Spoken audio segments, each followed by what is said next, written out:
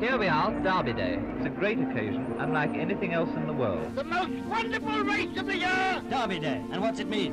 It means 1 million people on Epsom Downs. Ladies and gentlemen, the Derby 1960 is with us. More than the Derby! More blue Peter. From the Derby, Good God.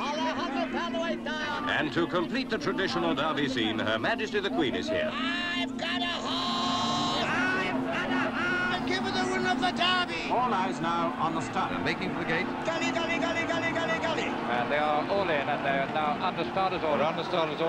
Here is the Derby winner! And off as they burst up the sword. And they race away.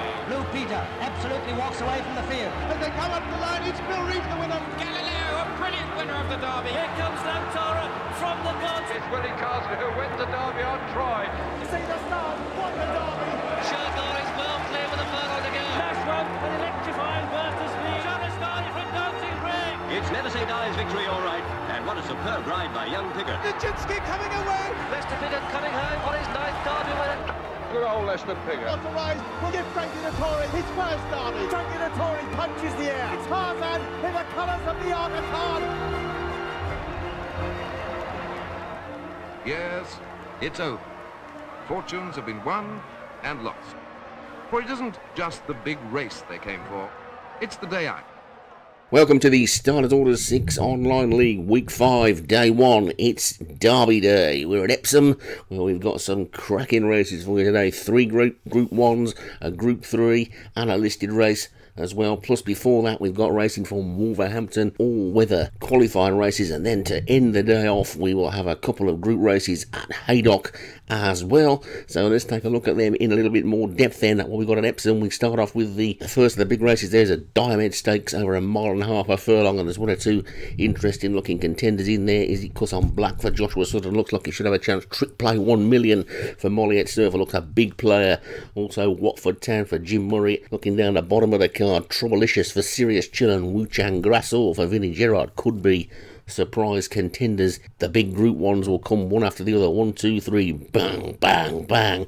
And it'll be Investec Coronation Cup time first, where we have got a cracking looking field. Steve Ram brings back Twisted Logic, Wing Rune for Thunderspark, Blown Out of the Water for Paul Rhodes. All got great chances of winning. Throw into the mix there, Bad Apple for Django, Ghost Bay for John Morgan. Interestingly named Flopalopagus for Hans Jones as well. And we should have an absolutely wonderful race to get things kicked off for those Group 1s. After that, it's the turn of the fillies in the Investec Oaks, and that once again looks like it's going to be a cracker. The Unbeaten Treaty of Versailles for Paul Rhodes will probably be on the top of most people's lists for that one, but he's also got Editorial as well, so he's got 2 chances of winning this with the 2 top rated horses in the race. Then Lights and Sirens for Django also looks good. The Maidens Hot Logic and Teacher's Pet also don't look out of it, and throw into the mix there Jungle Queen and Young Eye Up Zana, and you should have a pretty good looking race for the Oaks. And then of course we go on to the big one, the Investec Derby, the greatest horse race in the world. Don't take any notice of what anybody else tells you about any other races. This is the race, the one that everybody wants to win, and we have got a wide open event this year. Maybe not so flashy on the form figures as normal. All the big trainers are represented, some of them doubly, and it is going to be a fascinating race to see what happens and who comes out on top. Darren Thompson will probably be surprised that he's got the top rated horse in Noise Zone, who's had a first and a second. Green River is the second highest rated, who won last time out, and Picasso for Paul Rhodes might well be a maiden, but he's pretty well thought of and highly rated at 112. Throw into the mix there John Morgan Slopes the Cat. Joshua Sutherland's got a good one in there with Masterclass as well, plus Thunderspark with his Cadonia and Rustica, who are both unexposed. Molliet Surfer's got a few good runners as well today. He's got Badaming Alert in this one. Paul Rhodes has also got a second runner called the Colosseum. That one shouldn't be too far away either. 1 or 2 of the ones down the bottom, Derek Hinton, Mayazad Mystery, Alex Cherry might not have thought they'd have a chance of getting a decent run in the Derby, but this year it's wide open and any of them could win it. Even Darren Howes, who reckons his Indian chief is out of his depth, hasn't got 2 shoddy form figures compared to some of the rest, and it wouldn't be too much of a surprise to see that one running a big race. So that's what we've got then today at Epsom. Then after that will be whizzing across to Haydock for a couple of group races there. The Betfred Temple Stakes is a 5 furlong sprint, and again some really good looking horses in this, plenty of good form figures as well, going right the way down the line. Exocet Missile has just missed the target the last 3 times, 3 seconds, top rated though, and must have a great chance of winning today. South Coast for Jim Murray's also got good form figures, and so too's Diabolica, a last time out winner. Cove Blue for John Morgan also won last time out as well, as did No Excuses and Wishful Secret.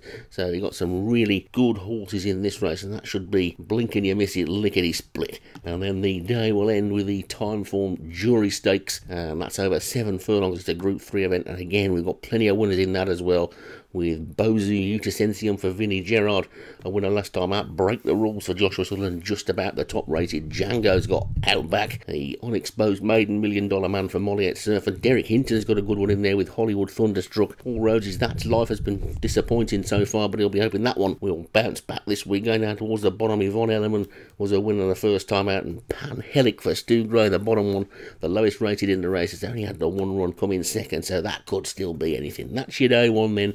Get your top hat on, it's Derby Day, and over to Doug at Wolverhampton.